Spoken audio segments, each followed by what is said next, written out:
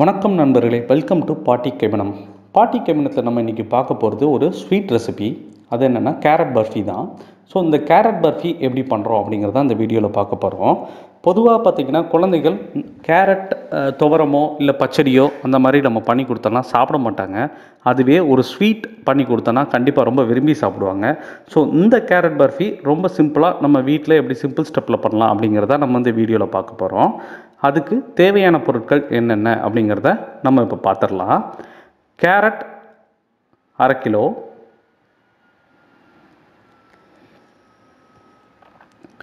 Sugar 1/2 cup,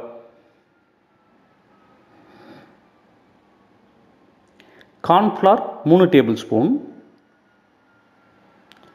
try coconut powder,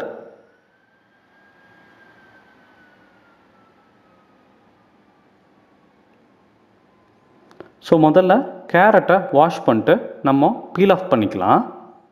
so இந்த மாதிரி நல்லா பீல் ஆஃப் பண்ணிடலாம். இப்போ நான் 1/2 kg கேரட் வாங்கியிருக்கிறேன். ஸோ அந்த 1/2 kgயுமே நான் இப்போது பீல் ஆஃப் பண்ணி வச்சிட்றேன். ஸோ இப்போ கேரட்டை நம்ம பீல் ஆஃப் பண்ணி வச்சிட்டோம். அடுத்த ஸ்டெப்பாக இப்போது நம்ம கேரட்டை நல்லா சின்ன துண்டுகளாக கட் பண்ணணும்.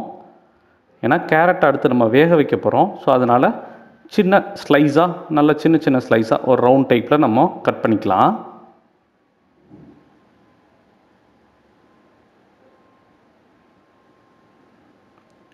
இந்த மாதிரி சின்ன ஸ்லைஸாக நம்ம கட் பண்ணிக்கலாம்.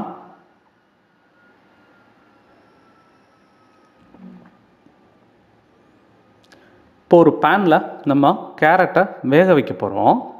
ஸோ இப்போ அந்த கேரட் எல்லாமே அந்த பேனில் போட்டுடலாம். இது கூட நம்ம 2 கப் வாட்டரில் நம்ம அந்த கேரட்டை வேக வைக்க போகிறோம். ஸோ இப்போது முதல்ல 1 கப் தண்ணி சேர்த்துட்றேன்.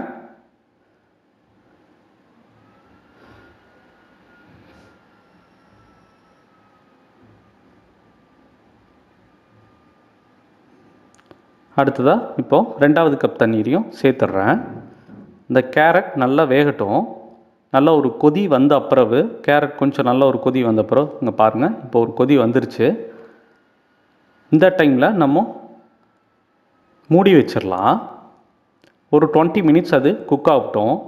ஸோ நீங்கள் சிம்லேயே போட்டு ஒரு 20 மினிட்ஸ் அது குக் ஆகட்டும். நம்ம லிட் போட்டு இப்போ மூடிட்டோம். இப்போ கேரட் பார்த்திங்கன்னா கொஞ்சம் நல்லா வெந்துருச்சு.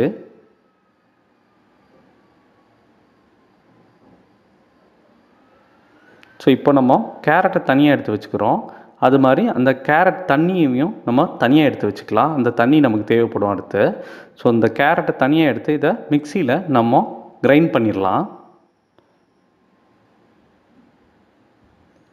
ஸோ இப்போ ஒரு பேனில் நம்ம அந்த கிரைண்ட் பண்ண கேரட் மிக்சரை போடுறோம்.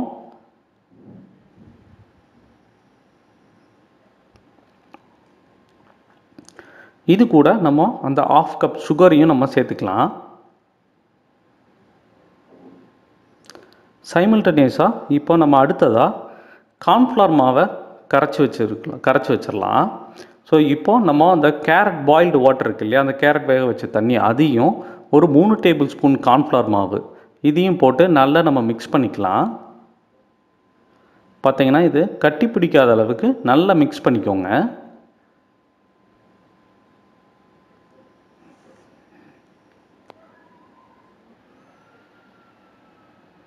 ஸோ இப்போ அந்த கேரட் மிக்சரை நல்லா நம்ம இந்த மாதிரி கொஞ்சம் கிளறி விட்டுக்கலாம். ஸோ இப்போது நம்ம அந்த கார்ன்ஃப்ளவர் மிக்ஸ் பண்ணி வச்சுருந்தோம் இல்லையா, அந்த கார்ன்ஃப்ளவர் அதை வந்து நம்ம ஆட் பண்ணிக்கலாம். ஸோ கொஞ்சம் கொஞ்சமாக நம்ம ஆட் பண்ணிக்கலாம் இந்த மாதிரி. ஸோ இதை இந்த மாதிரி நம்ம கிண்டி விட்டே இருக்கலாம். நீங்கள் இப்படி மிக்ஸ் பண்ணிகிட்டே தான் இருக்கணும். ஒரு 20 மினிட்ஸ் கிட்ட அது கட்டி பிடிக்காத அளவுக்கு நீங்கள் வந்து அதை மிக்ஸ் பண்ணிகிட்டே தான் இருக்கணும். ஸோ இப்போ பாருங்கள், ஒரு நல்ல ஒரு பதம் வந்துருச்சு.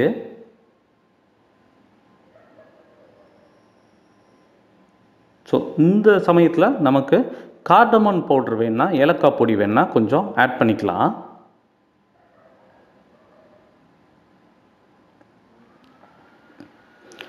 இப்போ பாருங்கள், இந்த கன்சிஸ்டன்சி வந்தோடனே நம்ம அடுப்பை ஆஃப் பண்ணிடலாம்.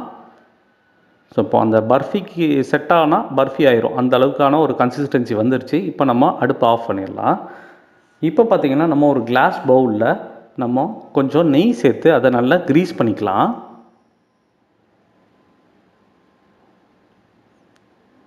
ஸோ இப்போ அந்த கேரட் மிக்சரை இது மேலே நம்ம ஊற்றிடலாம். இது பார்த்திங்கன்னா ஒரு 4 to 5 hours நம்ம வந்து ரெஃப்ரிஜரேட் பண்ணிக்கலாம். அப்படி இல்லைன்னா நீங்கள் முந்தின நாள் நைட்டே செஞ்சு மார்னிங் எடுக்கிற மாதிரி பார்த்துக்கலாம். நான் வந்து முந்தின நாள் நைட்டு செஞ்சிட்றேன். இதை மார்னிங் தான் நான் எடுத்து பார்க்க போகிறேன். அப்படின்னா தான் அது நல்லா செட் ஆயிரும்.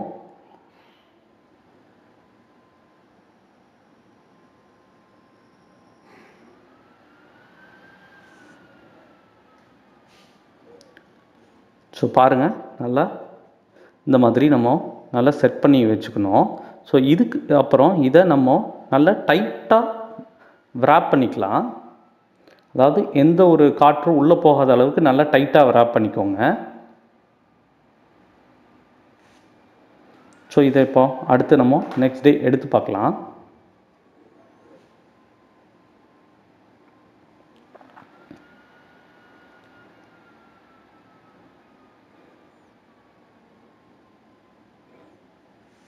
ஸோ இந்த கத்தியில் கொஞ்சம் நம்ம அதை நல்லா எடுத்து விட்டுக்கலாம். அது மாதிரி நல்லா ஸ்கொயர் ஷேப்பில் நம்ம கட் பண்ணிக்கலாம். அப்படின்னா தான் நமக்கு எடுக்கிறதுக்கு அது ஈஸியாக வரும்.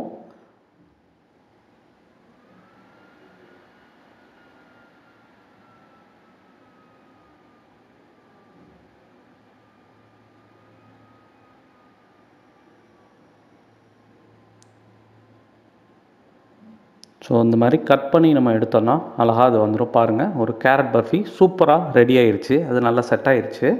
ஸோ இந்த மாதிரி நான் சின்ன சின்ன பீஸாக கட் பண்ணி வச்சுக்கிட்டேன். ஸோ கேரட் பர்ஃபி ரெடி ஆயிடுச்சு. நெக்ஸ்ட்டு இந்த பர்ஃபியை எடுத்து நம்ம இப்போது அந்த கோகோனட் பவுடரில் டிப் பண்ணிடலாம். நல்லா அந்த ட்ரை கோகோனட் பவுடரில் நல்லா டிப் பண்ணிக்கலாம். ஸோ இந்த மாதிரி டிப் பண்ணி அதுக்கப்புறம் நீங்கள் பிஸ்தாவை ஆட் பண்ணிங்கன்னா ஒரு சூப்பரான ஒரு கேரட் பர்ஃபி ரெடி ஆயிடுச்சுங்க. இந்த வீடியோ உங்களுக்கு பிடிச்சிருந்ததுன்னா லைக் பண்ணுங்கள், ஷேர் பண்ணுங்கள், சப்ஸ்கிரைப் பண்ணுங்கள்.